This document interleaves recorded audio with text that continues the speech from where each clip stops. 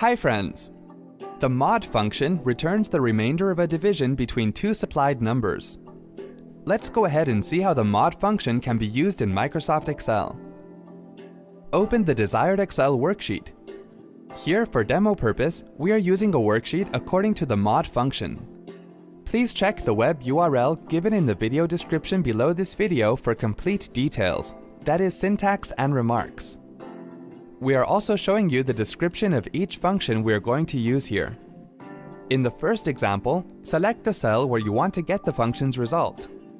Type equals mod, open parentheses, 3 as the number for which you want to find the remainder, comma, 2 as the number by which you want to divide the number, close parentheses, and then press the Enter key. It will show the remainder of 3 divided by 2. In the second example, select the cell where you want to get the function's result.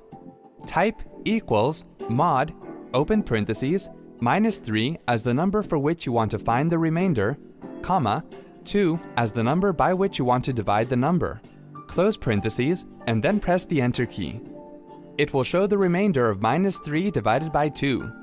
The sign is the same as the divisor.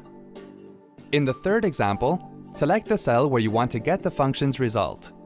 Type equals mod, open parentheses, 3 as the number for which you want to find the remainder, comma, minus 2 as the number by which you want to divide the number, close parentheses, and then press the Enter key. It will show the remainder of 3 divided by minus 2. The sign is the same as divisor. In the fourth example, select the cell where you want to get the function's result. Type equals mod, open parentheses, minus 3 as the number for which you want to find the remainder, comma, minus 2 as the number by which you want to divide the number, close parentheses, and then press the Enter key. It will show the remainder of minus 3 divided by minus 2. The sign is the same as the divisor. See? That wasn't hard at all. Thanks for watching.